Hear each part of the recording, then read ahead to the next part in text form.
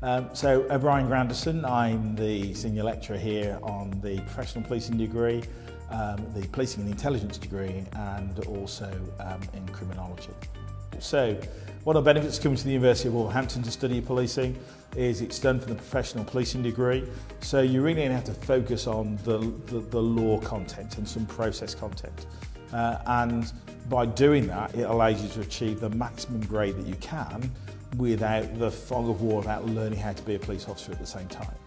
And it then gives you access to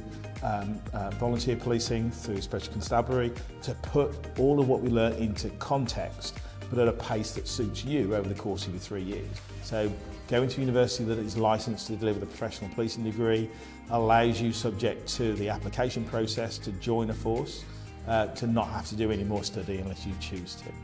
If you can still join the police service, what they call the degree holder route, with a non-professional policing degree, but as part of your learning to be a police officer, you've still got to go and do a postgraduate professional diploma in policing to put in place all the things that people have learned from doing 3 years in the professional policing degree. And we're quite lucky. We're getting a growing number of people that are recognising actually coming to the University of Wolverhampton has value from the way that it's taught, the experience of the lecturers that are in there, our engagement with policing and having guest speakers from various forces, and actually going out and looking within the forces within the region at how they operate. We've got 3 core lecturers, so there's myself, there is Sally Kearney, who comes with 15 years worth of policing experience. Her experiences from operational policing, road traffic through to vulnerability and safeguarding, and she left the police after about 15 years and took that safeguarding experience to work within the wider criminal justice system and has operated safeguarding principles as well as policing principles across the broader public sector. So she brings a wealth of experience not only in that area but her policing experience as well. And then we have Dr. John McDaniel, who has been delivering a policing degree within the University of Wolverhampton for probably 8 to 10 years, a policing and intelligence degree with some variations on that if you want to do a forensic pathway. And that degree is aimed at people who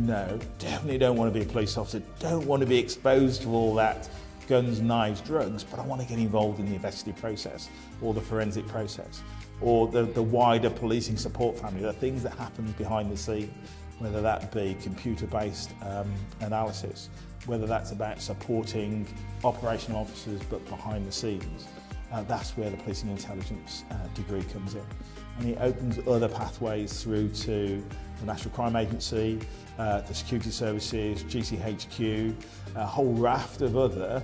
organisations who do a policing function, just wearing a different set of clothing.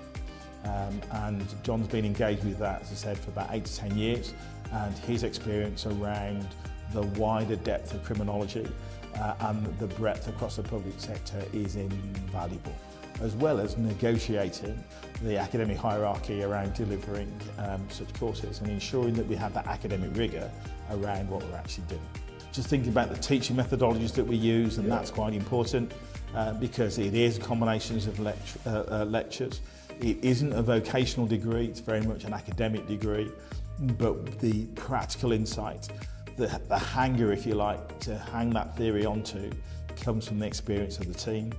And we also, especially where we feel the challenges are around understanding diversity, inclusion and engagement, we make sure we go out to communities or bring communities in, and that's the feedback we get both from students and from the communities we engage with, and that's invaluable to recognise that this isn't just about people that call for service. This is about people that are there, that need you, that need to know you're there, but don't know unless you go and say hi.